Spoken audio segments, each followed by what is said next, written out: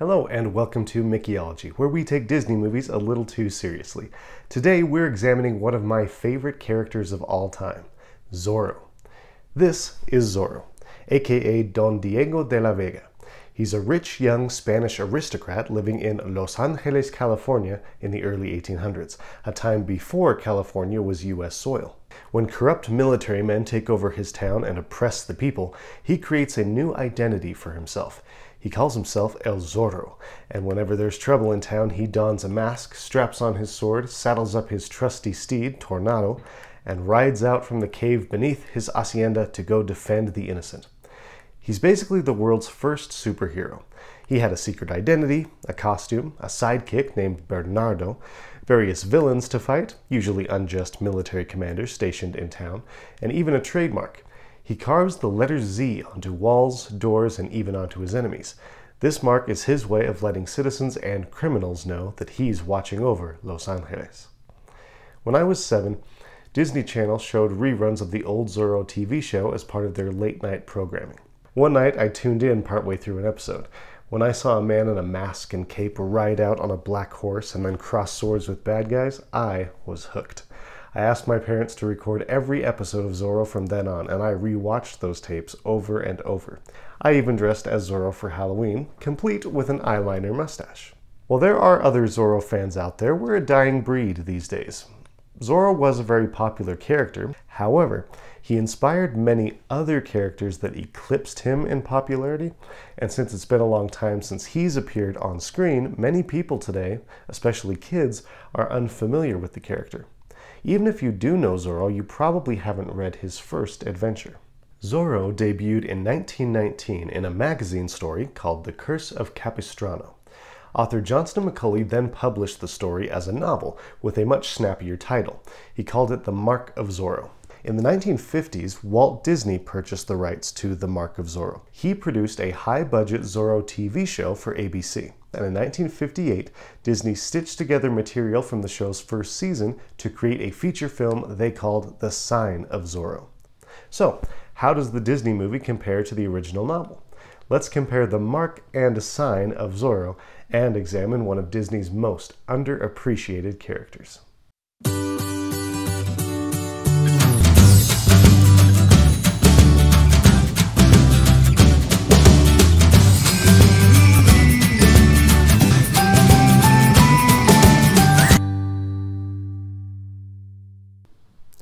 Structure. The book The Mark of Zorro is a 5-part magazine serial compiled into a novel. It's an episodic story about an outlaw named Zorro who battles injustice in old Spanish California while wooing a lovely señorita named Lolita Pulido. The movie The Sign of Zorro is a 13-episode TV storyline edited into a feature film. It's an episodic story about an outlaw named Zorro who battles injustice in old Spanish California and seeks to overthrow a local dictator named Capitan Monasterio. Characters. The protagonist of both the novel and the movie is Don Diego, aka Zorro. Diego is basically a proto-Bruce Wayne.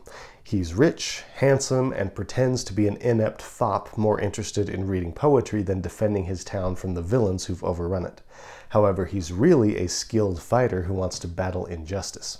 He creates a new identity modeled on an animal. Zorro means fox in Spanish. He wears a black mask and cape and rides out by night to fight injustice and defend the oppressed. Just as Batman had Alfred, Diego has Bernardo, a loyal manservant who knows his master's secret identity and helps Zorro on his missions. In the book, Bernardo is deaf and mute, and Diego talks at the poor guy whenever he needs to think out loud. In the movie, Bernardo is mute, but he only pretends to be deaf. That way, he can eavesdrop on people for Diego without raising suspicion. Diego's father is Don Alejandro, a Spanish aristocrat who doesn't know his son's secret identity, believes Diego is a coward, and is disappointed in him. The book features Sergeant Gonzalez, a mean, boastful soldier who's Don Diego's friend, but Zorro's enemy. The movie trades Sergeant Gonzalez for Sergeant Garcia, a kind, bumbling soldier who serves as comic relief. The villain of the book is Captain Ramon, a lying scoundrel who hates Zorro and lusts after the beautiful Lolita. The villain of the film is Capitan Monasterio, a tyrant who rules the pueblo of Los Angeles with an iron fist. Of course, Zorro wouldn't be much of a hero without someone to save. In both the movie and the book, the authorities persecute a local family and they need Zorro's help. In the book, their name is Pulido, while in the film, their name is Torres. While both families consist of a mother, a father, and a daughter, the daughter character is much more prominent in the book than she is in the Disney film. Plot. While both versions of Zorro feature similar characters, the plots of the two stories are quite different. The novel begins on a stormy night in old California, where a Sergeant Gonzalez is drinking at the local tavern, boasting about how he plans to capture the masked vigilante known as Zorro. Gonzalez's friend, the foppish Diego Vega, gets tired of all this Zorro talk and leaves the inn. Moments later, Zorro appears at the inn.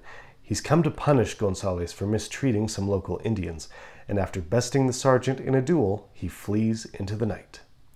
The next morning, Diego visits the Pulido hacienda.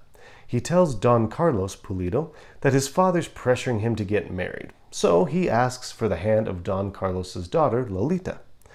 Lolita herself balks at Diego's passionless proposal, and Diego leaves. However, a new suitor soon arrives at the house. Zorro comes to woo Lolita, and he even holds her parents hostage just so he can visit her. However, Don Carlos summons the local soldiers to arrest Zorro, and Zorro must duel the soldiers' leader, Captain Ramon. Zorro wins the duel and flees the house. Captain Ramon, meanwhile, also becomes smitten with Lolita, and asks her father for her hand. However, Lolita isn't interested in Ramon or Diego. She's in love with the mysterious Zorro.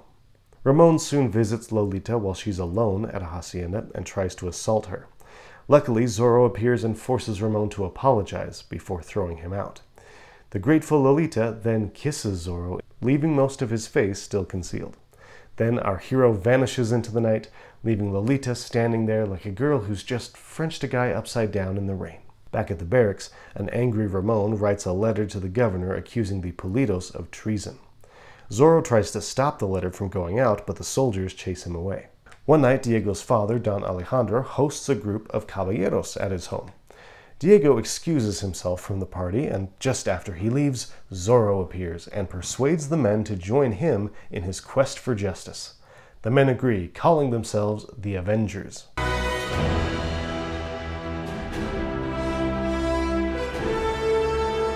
However, the governor soon arrives in town, and he has the Pulidos arrested.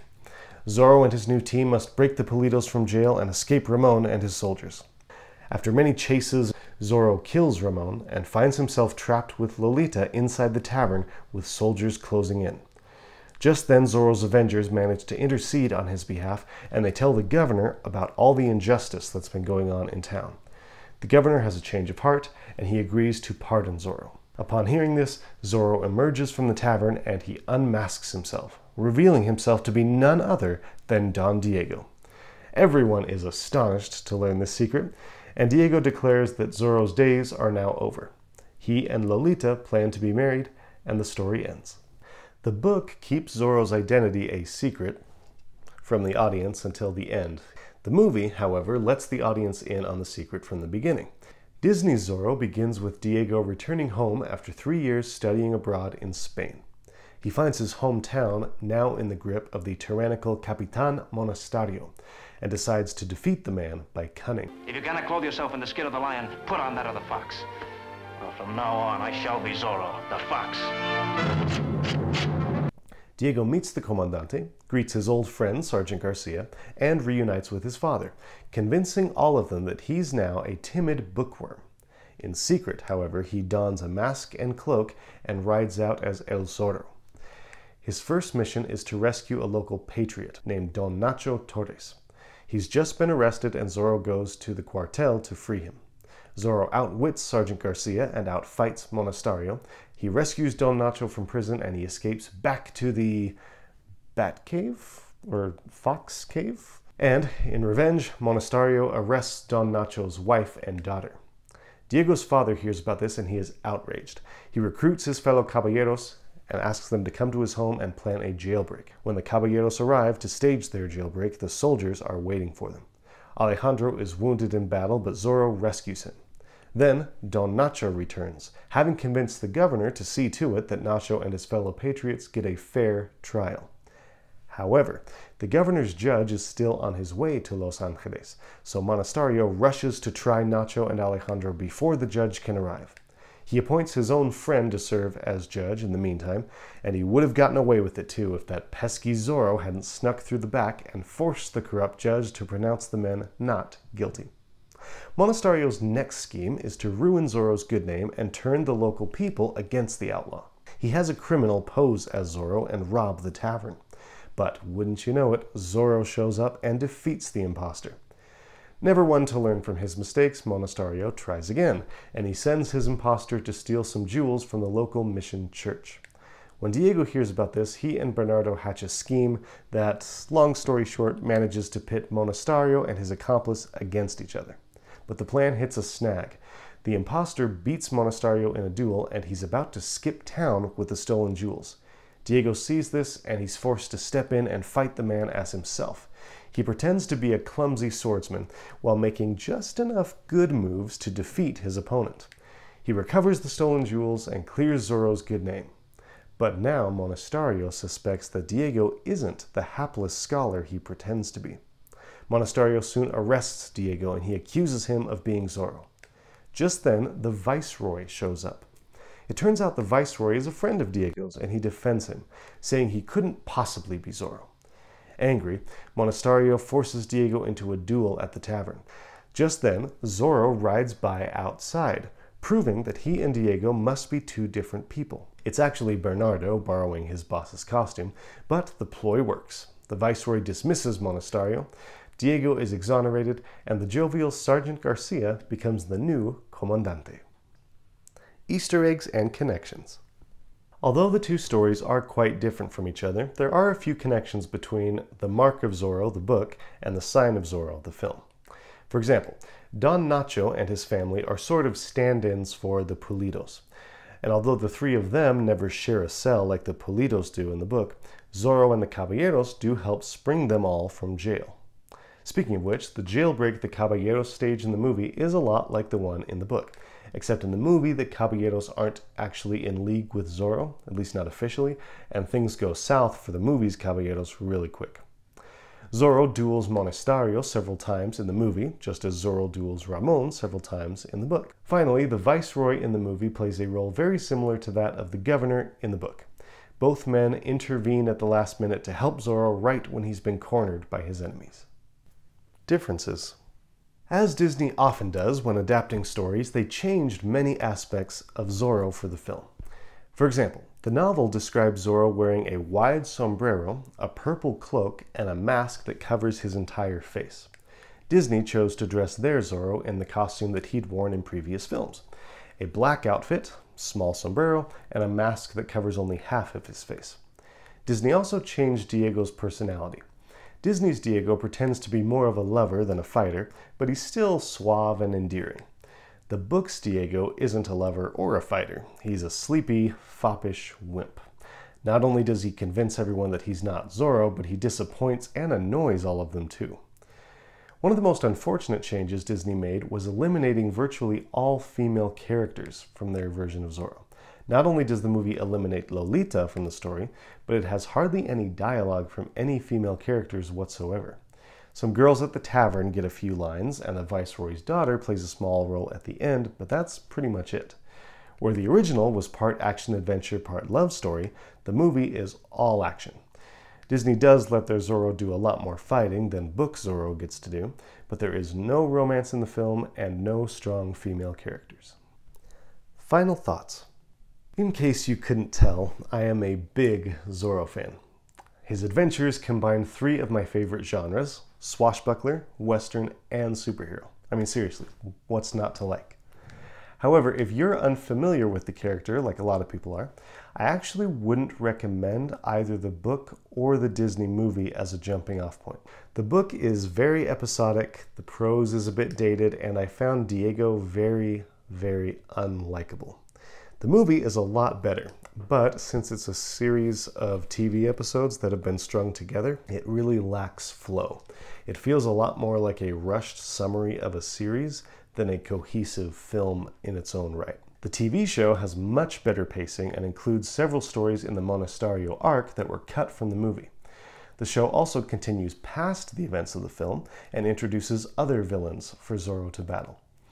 While the show is still very light on romance, it has a lot more of it than the film does. Fair warning, by today's standards, the show is pretty cheesy. Look out, Zorro! But it's still way better than it has any right to be. And now I suggest that you play one hand with Don Ramon. For what stakes? Your life, senor. You mean if I win, I... Precisely. You die. That's largely due to the high production value and the casting of Guy Williams in the lead role. Not only did Williams have a charismatic screen presence, but he'd trained in fencing years before being cast. You can tell he knows what he's doing whenever he draws a sword, and he's very believable playing the most skilled swordsman in California. Now, if you can't get past the 50s cheesiness of the show, there are many, many other Zorro adaptations out there, way more than I have time to mention. My personal favorite is the comic series published by Dynamite Comics. I also highly recommend checking out The Mask of Zorro, which is a movie that was written by the same writing duo that wrote Disney's Aladdin and the first 4 Pirates of the Caribbean movies. The Mask of Zorro is the Batman Beyond of the Zorro universe, and it actually works pretty well as an unofficial sequel to the Disney show. Anthony Hopkins takes up the role from Guy Williams, and he trains a new character, this Mexican bandit played by Antonio Banderas, to take on the Zorro mantle and become the new Zorro. If you'd prefer a straight-up reboot of the Disney version, you may be in luck. Disney has announced plans to remake the series for Disney+, and they have hired Wilmer Valderrama to develop and star in the new series. Hopefully those plans actually come to fruition and we get new Zorro stories that will excite a new generation of fans. Until then, there are plenty of great Zorro stories to discover and rediscover. So that's my comparison of The Mark of Zorro with Disney's The Sign of Zorro. Please let me know what you thought of this video in the comments below and tell me whether you are a Zorro fan. Please tell me whether you've read the original stories and what you think of Disney's take on the character. Please let me know which Disney movies you'd like me to compare to their source material next. And as always, thank you very much for watching. I'll see you next time. Bye-bye.